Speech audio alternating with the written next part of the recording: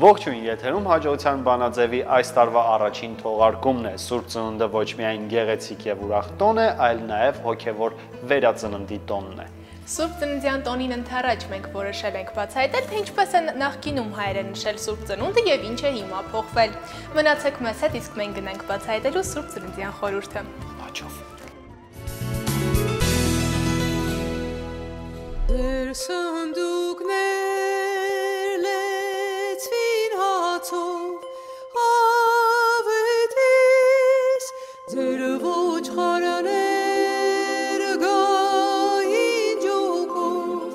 Աստվածահայտնության օրը կամ Քրիստոսի ծննդյան տոնը նշում են աշխարհի բոլոր քրիստոնյա ժողովուրդները։ Սուրբ ծնունդը պետական տոն է համարվում աշխարհի ավելի քան 130 երկրում։ Այսօր բոլոր քրիստոնեական եկեղեցիները, բացի հայ առաքելական Սուրբ եկեղեցուց, Քրիստոսի ծնունդը տոնում են դեկտեմբերի 25-ին։ Նախկինում Սուրբ ծննդյան եւ մկրտության տոները միասին էին տոնում, հունվարի 6-ին, բայց հետո դա փոխվեց Բեթխեհեմի եւ Հորդանանի միմյանցից հեռու լինելու պատճառով։ Հունվարի 6-ին մարդիկ գնում էին ուխտի, սակայն շատերն ի վիճակի չէին լինում իրենց ուխտը կատարել, քանի որ Բեթխեհեմն ու Հորդանանը բավականին հեռու էին միմյանցից։ Դեռ հեթանոսական ժամանակներում արևին նվիրված տոնը նշվում էր դեկտեմբերի 25-ին եւ մարդիկ այդ օրը ըստ հաստատված սովորության տոնախմբություն էին անում։ Հեթանոսական ավանդույթները խափանելու համար 336 թվականին Ռոմի եկեղեցին դեկտեմբերի 25-ը պաշտոնապես հռչակեց Հիսուս Քրիստոսի ծննդյան օր։ Հետագայում ասորիքում եւ գրեթե ողջ արևելքում Քրիստոսի ծննդյան տոնի օրը փոխադրվեց 25-ին, իսկ հունվարի 6-ը մնաց որպես Տիրոջ աստվածահայտնության մկրտության օր։ Հնագույն ավանդությանը հավատարիմ է մնացել միայն հայ առաքելական Սուրբ եկեղեցին, հունվարի 6-ին միասնաբար նշելով Քրիստոսի ծննդյան եւ աստվածահայտնության տոները։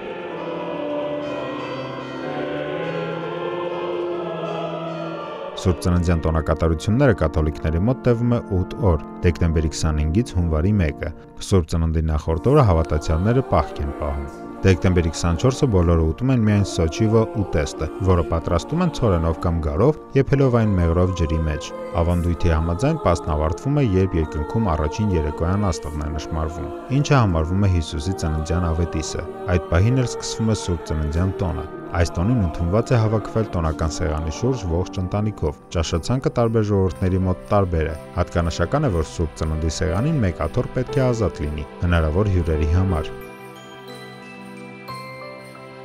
Սուրբ ծննդյան տոնակատարություններում եկեղեցական եւ ժողովրդական ավանդույթները միաձուլվել են եւ փոխանցվել սերնդեսերունդ։ Այսպես 13-րդ դարում ձևավորվեց ավանդույթ եկեղեցիներում խոնարհման համար օրորոցներ տեղադրել, դրանցում դնելով նորածին Հիսուսի փոքրիկ արձանիկ։ Ժամանակի ընթացքում ավանդույթը դարձավ ժողովրդական եւ բացի նորածին Հիսուսից դրվում էր նաեւ Մարիամ Աստվածածնի, Հովսեփի, հրեշտակների եւ հովիվների արձանիկները։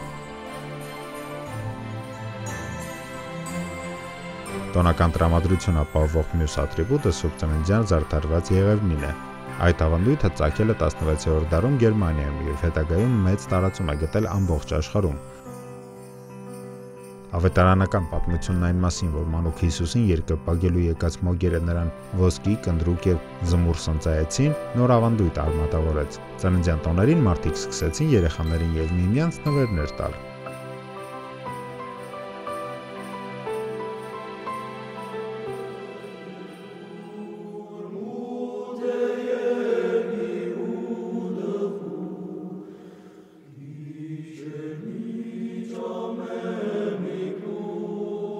Հայաստանում Սուրբ ծննդյան տոնը սկսվում է հունվարի 5-ի երեկոյան, քանի որ եկեղեցական օրը փոխվում է երեկոյան ժամերգությունից հետո, ժամը 17:00-ից։ Հունվարի 5-ի երեկոյան բոլոր եկեղեցիներում մատուցվում է ճրագալույցի Սուրբ Պատարագ։ Այն ընդամենը տարին 2 անգամ է մատուցվում Սուրբ ծննդյան եւ Սուրբ Հարության տոներին։ Իսկ ճրագալույց նշանակում է ճրագ լուսանել, այսինքն վառել։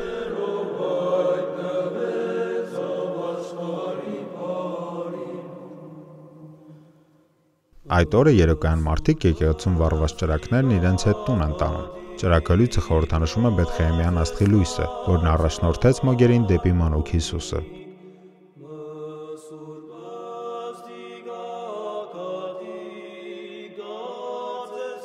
Ըստ հայ առաքելական եկեղեցու Սուրբ Ծննդյանը նախորդող մեկ շաբաթը պահոց շրջանն է։ Դեկտեմբերի 29-ի երեկոյից մինչև հունվարի 5-ի երեկո մարդիկ պահք են պահում։ Այդ ընթացքում օգտագործվում է բացառապես բուսական ծագում ունեցող սնունդ։ Հավատացյալները պահքի շրջանից դուրս են գալիս հունվարի 5-ի երեկոյան, երբ տոնահանդեսը կենտրոնանում է թաթախման երեկոյի ընթրիքի շուրջ, որին մասնակից ընտանիքի յուրաքանչյուր անդամի սպասքի առաջ վառվում էր նրա համար ժամերկությունից բերված մոմը։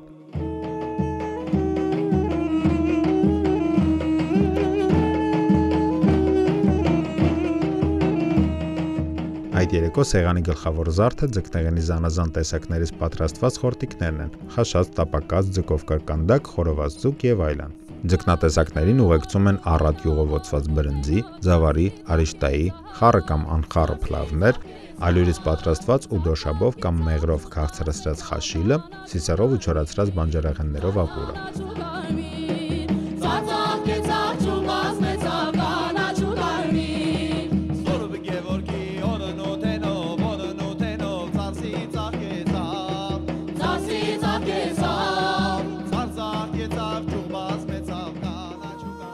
Հունվարի 6-ի առավոտյան մատուցվում է տոնական սուրբ պատարագ, որից հետո կատարվում է ջրօրհնյաց կարգ՝ ի հիշատակ Հիսուսի մկրտության։ Խաչը ջուրն են իջեցնում եւ օրհնում, ինչպես Հիսուսն օրհնեց ջուրն իր մկրտությամբ։ Պատարագիչ քահանան սրբալույս միրոն է կաթեցնում ջրի մեջ եւ օրհնում այն։ Ավանդության համաձայն ժողովուրդն այդ ջրից տուն է տանում, որպես օրհնություն։ Հունվարի 6-ին պատարագից հետո Հորդանան գետում կատարվում է Քրիստոսի մկրտության խորհրդանշող արարողությունը, որը հայտնի է խաչը ջուրը գցել կամ ջրօրհնեք անուններով։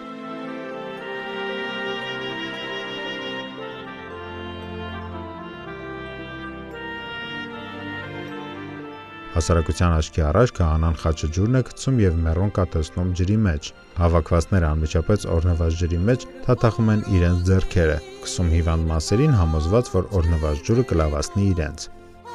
Նախկինում այդ ջրից թասերով եւ սափորներով տուն էին տանում, կաթեցնում յուղ ու պանրի կաթսաները ամբերի մեջ, մթերքների առատությունն ապահովելու հույսով։ Այդ ջրից պահում էին նաև մինչև հաջորդ տարվա տոնը, գործածում անհրաժեշտության դեպքում։ Մաքրում ապականված ամանեղենը խմեցնում հիվանդներին, խառնում տիառն ընդառաջի մոխրին եւ գործածում կարկտի դեմ։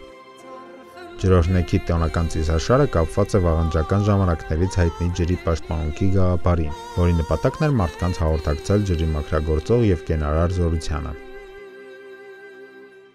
Սուրբ Ծննդյան տոնից հետո քահանաներն այցելում են հավատացյալների տները, կատարելով տնօրհնեքի արարողությունը։ Քրիստոսի Սուրբ Ծննդյան եւ Աստվածահայտնության տոնի առթիվ մարդիկ միմյանց ավետիս են տալիս, ասելով. «Քրիստոս ծնավ եւ հայտնեցավ», որի պատասխանն է օրհնյալ է ծնունդը Քրիստոսի։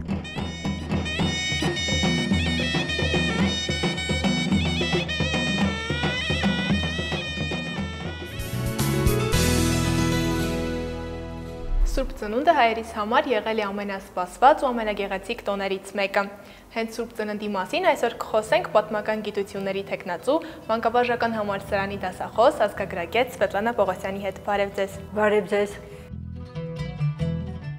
Ազգագրագետ պատմական գիտությունների թեկնածու Սվետլանա Պողոսյանը 1982 թվականից աշխատում է մանկավարժական համալսարանում։ 2006 թվականից առ այսօր հայոց ազգագրագիտության թանգարանի գիտական գծով փոխտնօրենն է։ Հեղինակել է ավելի քան 60 գիտական հոդված։ Վերապատրաստում է անցել Ամերիկայի Միացյալ Նահանգներում եւ Շոտլանդիայում, որտեղ մասնակցել է թանգարանային մարքեթինգի եւ մենեջմենտի տեսական եւ գործնական դասընթացներին։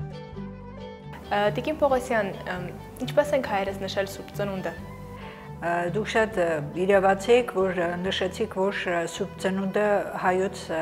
տոնաշարքում ամենասիրված տոներից մեկն է եղել։ Իսկապես նույնիսկ Արևմտյան Հայաստանում եւ Արևելյան Հայաստանում ժամանակին ավանդութային հասարակությունում կային շրջաններ, որտեղ առավել մեծ շուկով հենց նշում էին Հիսուսի ծննդյան տոնը կամ ինչպես հայոց մեջ նաև հայտնի փոքր զատիկ անվամբ այս հրաշալի տոնը եւ հետաքրքիր է որ մենք ամբողջ քրիստոնյա աշխարհում հենց այն եզակի էթնիկական ընդհանրությունների ժողովուրդներից ենք, որոնք հենց ծննդյան տոները նշում են հունվարի 6-ին։ Ամբողջ Եվրոպան, Ամերիկան Հիսուսի ծննդյան տոնը նշում են դեկտեմբեր 25-ին, այսինքն ձմեռային արվադարձից հետո, եւ պիտի ասել, որ Վաղ շրջանում դա մի երին արևիաստուն նվիրված շատ մեծ շքեղ տոնակատարություն է եղել, որի ավանդույթները բավական կայուն էին եւ փաստորեն հենց ծննդյան տոնը նշել են այդ երբեմնի հզոր տոնի, հետագայում արդեն արև Հիսուս Քրիստոսի ծննդյան տոնը, իսկ հայերը դա նշում են հունվարի 6-ին եւ շատ հետաքրքիր է, որ դրան հենց նախորդում է մյուս նույնքան մեծ տարածում ունեցող տոնը, ամանորից հետո փաստորեն ամսի 4-ից արդեն սկսում են նախապատրաստվել այս շատ սիրված տոնակատարությանը եւ դարձյալ խմորեղեն, դարձյալ տոնական շատ հարուստ եւ բավական համով կերակուրներով սեղան Համապատասխանում են, այսինքն նույն էին ուտեստները եւ ամանորի եւ սուրբ ծննդյան, թե տարբերվում են։ Արդեն քանի որ նախորդող շրջանը պաս շրջաններ, այս սուրբ ծննդին արդեն կարելի էր նաեւ կենթանական ծագմամբ կերակուրներ, դա հարիսան է, դա արդեն մյուս կերակրատեսակները մսով պատրաստվող տոլմա եւ իհարկե այս տոնի կարևորագույն կերակուրը դա չամիչով փլավն է, անշուշտ, որ բոլորին շատ հայտնի է, բրնձով փլավ, նախկինում նաեւ բլղուրով փլավ, որտեղ հետագա շրջանում է, որ բրինձը մեր խոհանոցում մեծ տեղ է գրավում եւ իհարկե ձվածեղով են անում, տակը լավաշ են փռում, տարբերակներ կան իհարկե եւ անպայման սեղանին պետք է լինի հենց քրիստոնեության խորհրդանիշը հանդիսացող ձուկը, որը օրինակ տեղ կա, որ կողակ ձուկ կա նաև վանատարեղ եւ վանատարեղի հետ միասին հարիսային պատրաստում, հենց ձկան յուղով ապխտած մի խոսքով իշխան, այս բոլոր ձկնատեսակները պարտադիր աղցանների հետ միասին պարտադիր հարդարել են, զարդարել են տոնական սեղանը եւ անշուշտ կարմիր գինի։ Տիկին Պողոսյան, մենք այսօր էլ սուրբ ծնունդ նշելից մեծ տեղ ենք տալիս քաղցրավենիքին։ Այն ժամանակ քաղցրավենիքի ինչ տեսակներ են եղել։ Քաղցրավենիքը ասեմ, որ դրանք անգուս երշիկներն են, այսինքն երբ որ շարոցներ են լինում, այդ քաղցր եւ թեթու պարտադիր է, երկու տեսակ, խմորեղեններ, կոզինախ կոչված, որը սերմերից էին պատրաստում արևածաղկի, անուշապուրը արդեն նոր տարուն էին պատրաստում եւ մենք տեսնում ենք նաեւ, որ սուրբ ծննդին դարձյալ կրկենի են թխում այդ նույն բաղդագուշակ, այսինքն հետաքրքիր ձևով այդ խմորեղենը, քաղցր խմորեղեն, հալվան, սրանք բոլորը հենց կազմում են քաղցրավենիքի կորիզը փաստորեն։ Տոնի նույնպես խաղերն ու գուշակություններ կային։ Իրականում ավանդական հասարակությունում դա սիրով էին անում, մեծ նվիրումով եւ պարտադիր տան աշխատում էին, որ այդ ընտանեկան համայնքի ղեկավարի նահապետի տանը հավաքվեն եւ համատեղ նշեն, որովհետեւ սա իսկապես ընտանեկան տոն է եւ աշխատում են այդ ընտանեկան ընթրիքին պարտադիր ներկա լինեն ընտանիքի անդամները եւ եկեղեցի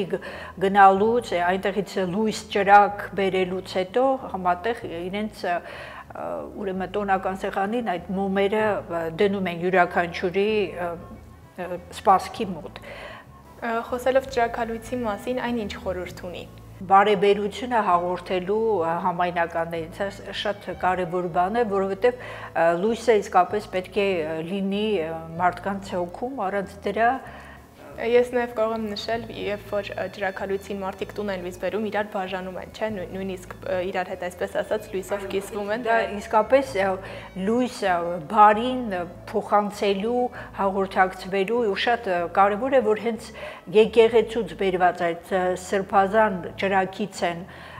մասն հանում եւ համայնականները այդ ամբողջականությունը ապահովում է, սա շատ կարևոր խորհուրդ ունի եւ հաղորդակցում են եւ այն բերկրանքը, որ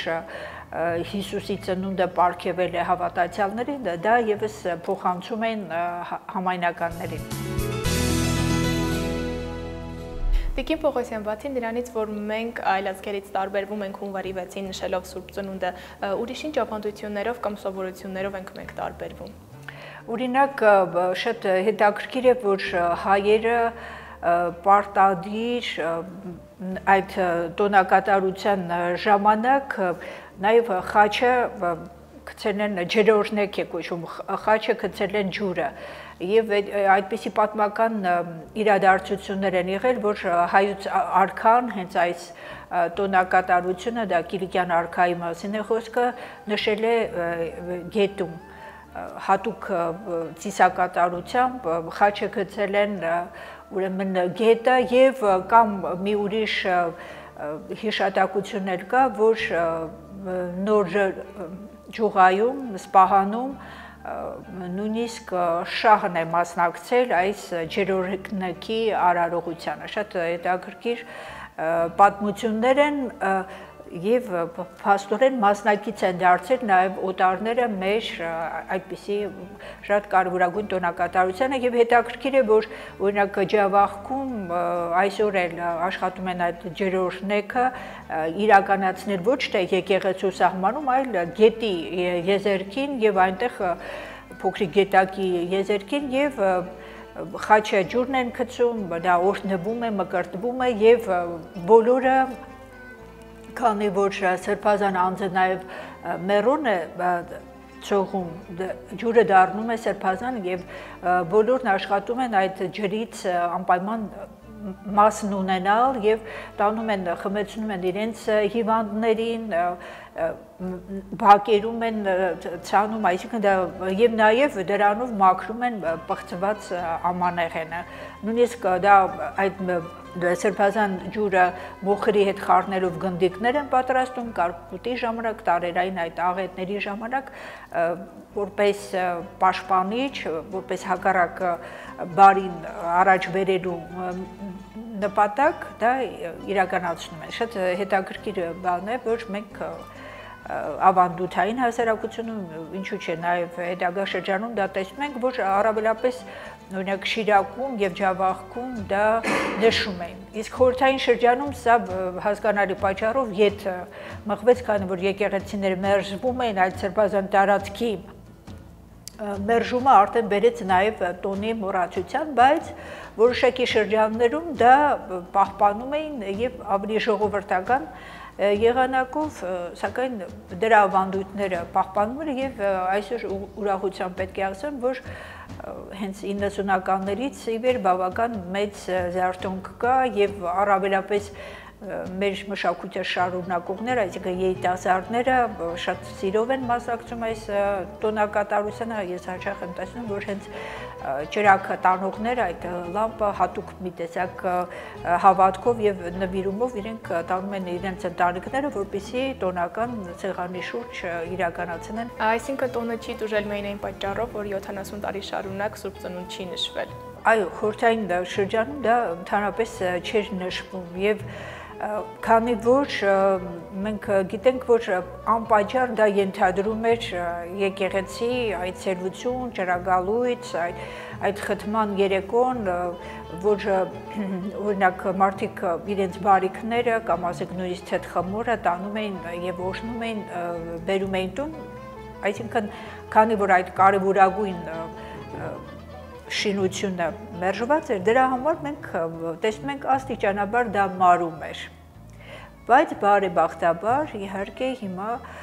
բավականին շատ կարևոր երևույթների հետ մենք հետաքրքիր վերածնունդ ենք տեսնում, նույնիսկ 21-րդ դարում, երբ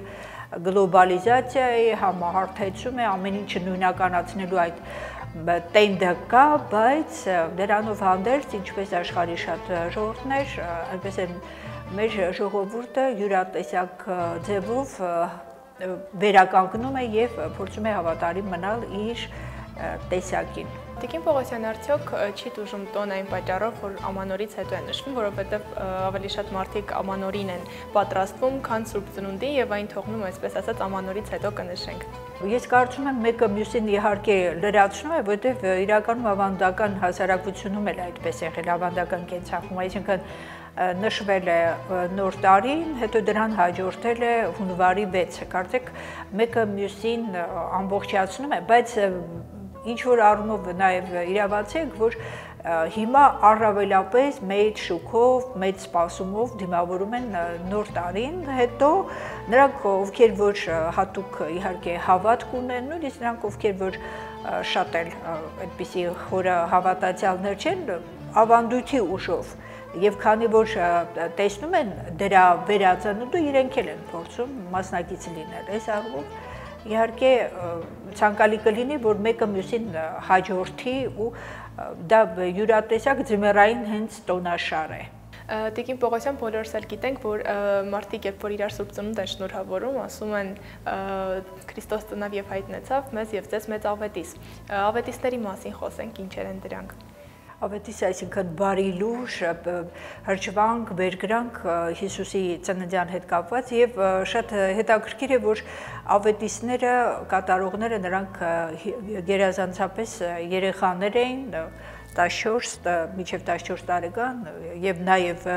ուղեկցողներ, նրանց ուղղորդողներ եւ նրանք սպիտակ շապիկներով անցնում էին տնետուն եւ պիտի ասեմ, կարծեք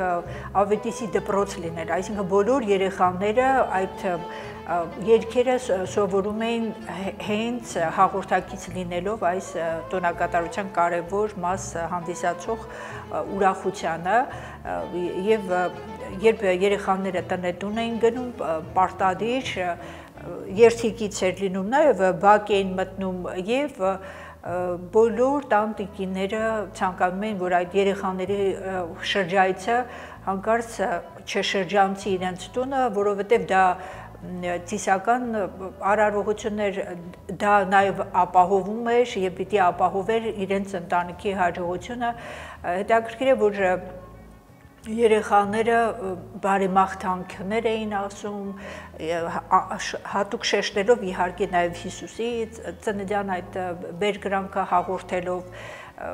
այդ համայնքի անդամներին, բայց նաև կան բարեմաղթանքներ ուղղակիորեն հենց նվիրված տվյալ ընտանիքի, հատկապես փոքր երեխաներին, որոնք հենց այդ ընտանիքի անձյուղն են ծիլներ եւ տոհմը շարունակելու այդ կարևոր գործառույթը հենց փոխանցվելու իրենց։ Դրա համար մենք տեսնում ենք, որ այս ավետիսները կարծեք համայնքի բոլոր անդամներին ընդգրկեն։ Տիկին Պողոսյան, ամբողջացնելով թեման, ինչ խորհրդանիշ ունի բացի նրանից, որ Հիսուսի ծննդյան օրն է, գաղափարական տեսանկյունից ինչ խորհրդանիշ ունի։ Դա իհարկե ուղղակիորեն առնչվում է Հիսուսի ծննդյան հետ, այսինքն